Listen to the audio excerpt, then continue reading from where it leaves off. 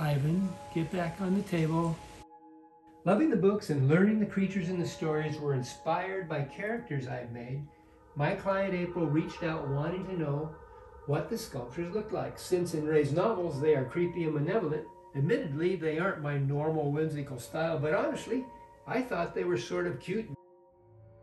When Ray photographed the sculptures, in her head, I hope only in her head, the sculptures came to life and the Malraux story evolved into the young adult thriller, well, horror romance novels.